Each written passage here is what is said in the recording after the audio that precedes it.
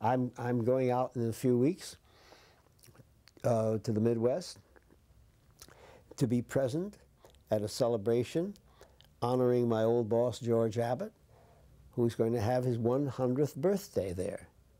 Well, that isn't so remarkable. There are hundreds of people, I think thousands now in the United States, who are in their 100th year or over 100.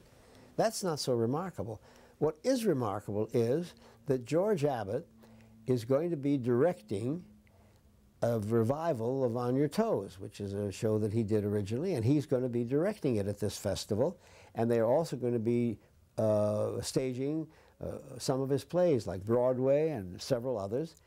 And he'll be there, and he'll be in full swing, and Hal Prince and I and many of his other former assistants and co-workers are going to be there to celebrate. He's 100 years old. He has an attractive young wife and lives a very jolly life so far as I can see. I see him around all the time. He's enjoying life. He's lost a little hearing, but he wears a little hearing aid, so he's all right about that.